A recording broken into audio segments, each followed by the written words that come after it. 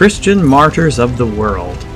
The first Christian martyr, or proto-martyr, was a deacon named Stephen. What we know of Stephen comes almost entirely from the book of Acts, due to the increasing number of new believers, many of whom were poor people. A complaint arose that some were neglected in the daily almsgiving. The apostles decided to choose 7 deacons to meet this need, one of whom was Stephen. Filled with the Holy Spirit, Stephen did signs and wonders among the people. When a group of Jews from distant lands came to debate with him, they were left speechless.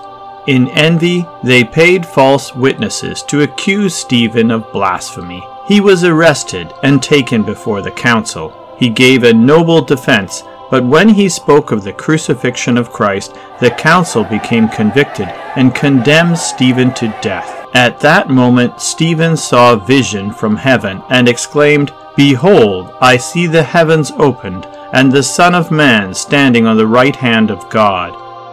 Then the Jews cried out against him, dragged him out of the city, and stoned him to death. After the martyrdom of Stephen, a great persecution arose. Nicanor, one of the deacons, and more than 2,000 Christians were killed. Stephen likely died just outside the city walls to the north of Jerusalem, and, in fact, the Byzantines named the northern gate after him. This gate was later renamed the Damascus Gate by the Ottoman Turks when they rebuilt the city walls in the 16th century. However, some believe that Stephen was martyred outside of the Lion's Gate on the eastern edge of the city. The tomb of St. Stephen was discovered by a priest named Lucian in Jerusalem in 415 AD after receiving a revelation.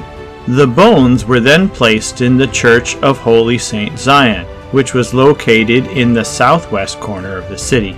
Later translated to a new Byzantine church in 439. Although this church was destroyed by the Persians in 614 AD, Basilique de Saint-Étienne was built over its ruins in 1900. Today, many churches claim to have the bones of Stephen, including most notably San Lorenzo Fiore le Mura in Rome. Although St. Stephen was the first Christian martyr on record, he would not be the last. In the years and centuries to follow, hundreds of thousands would give up their lives for the sake of the gospel.